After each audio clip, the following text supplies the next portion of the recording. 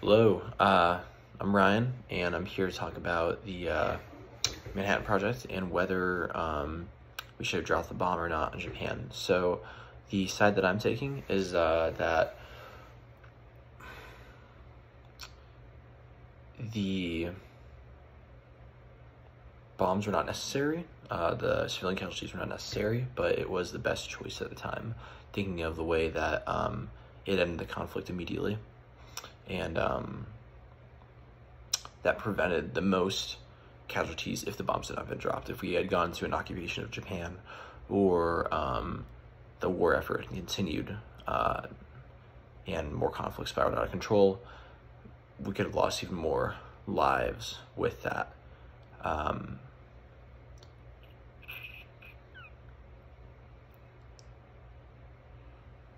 So dropping the bombs at that time was the best solution to end that conflict right there as it was. And then Japan was not going to unconditionally surrender at all.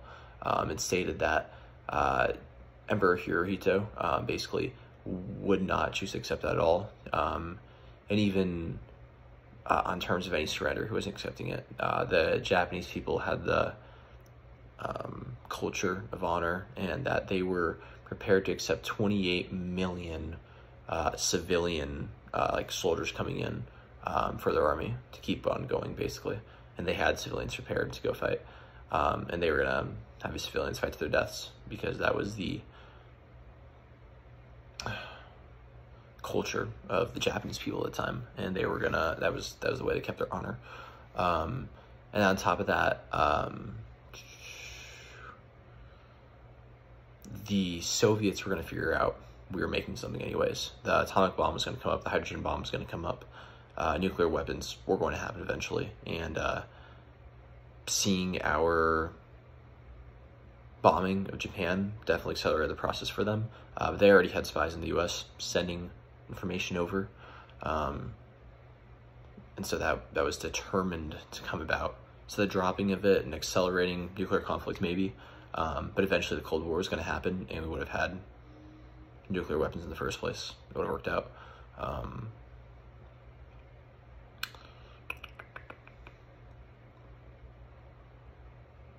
So ultimately, to end the conflict, absolutely. And yes, it's true that Truman and several members of his cabinet, like after it, were distressed about it, and the president was distraught about the decision. Of course he would be. Making the decision to have that was an incredible weight upon a person. So yes, the number of casualties in there was awful, but to end the conflict right then and there with that show of force, to force an unconditional surrender, to where we didn't have to have a forced occupation in Japan to have, and we've seen how forced occupations go. You know, modern day Afghanistan, I mean, you can see it all now.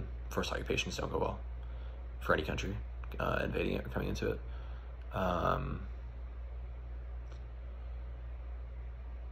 So stopping the conflict right then and there was the best solution overall for the war. And we don't know where it could have gone after that if it didn't.